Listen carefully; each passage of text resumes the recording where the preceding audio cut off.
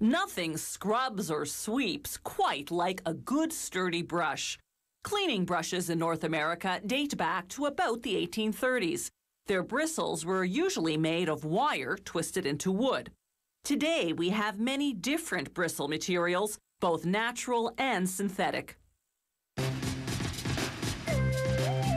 The first factory manufactures the brush block, the hardwood base that holds the bristles. It's usually made of maple, but sometimes oak or beech.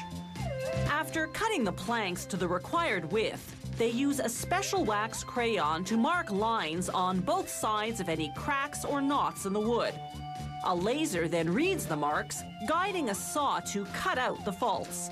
At the same time, the saw chops the planks into block-size lengths. The next step is called molding. A series of saws trims the blocks to the required thickness. Now they contour the pieces using a machine appropriately called a shaper. The machine revolves, running the block's outside edge against a cutting head. This profiles half the block. Workers then turn it around and line it up for a second pass to profile the other half. There's a different shaper machine for each model. This type is known as a dauber, a brush for waxing shoes.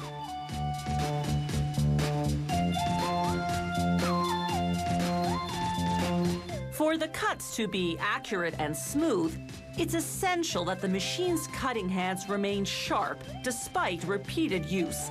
That's why they're made of carbide, a material more resistant than steel.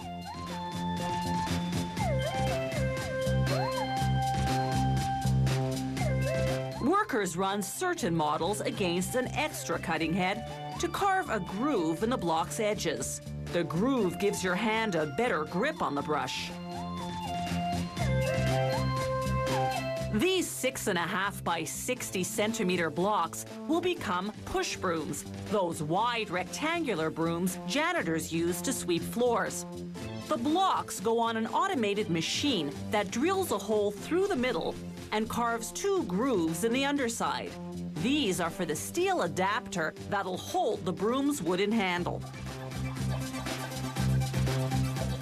Rounded push brooms sweep more easily in corners.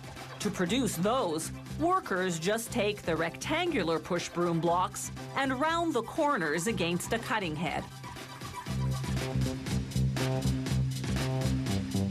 At another factory, the blocks go onto a machine that pierces holes for the bristles using a computer-guided drill. This particular model, a push broom, needs 240 holes. It takes barely a minute to drill them all.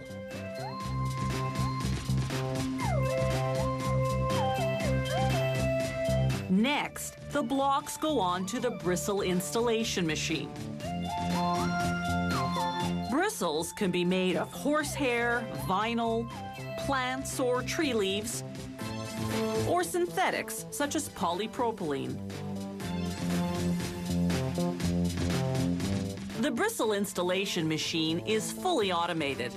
As we see here in slow motion, it takes about 40 strands at a time, folds them in half, then inserts and staples them into a hole.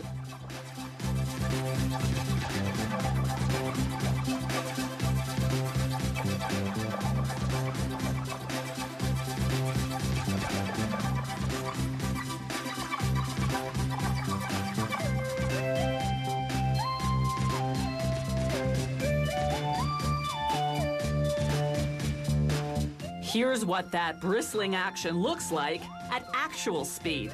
The machine fills 4 holes per second.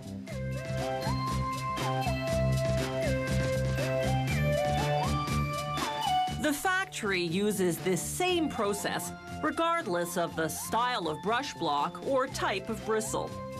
Computer software guides the machinery to follow the correct pattern, making possible a sweeping array of brushes and brooms.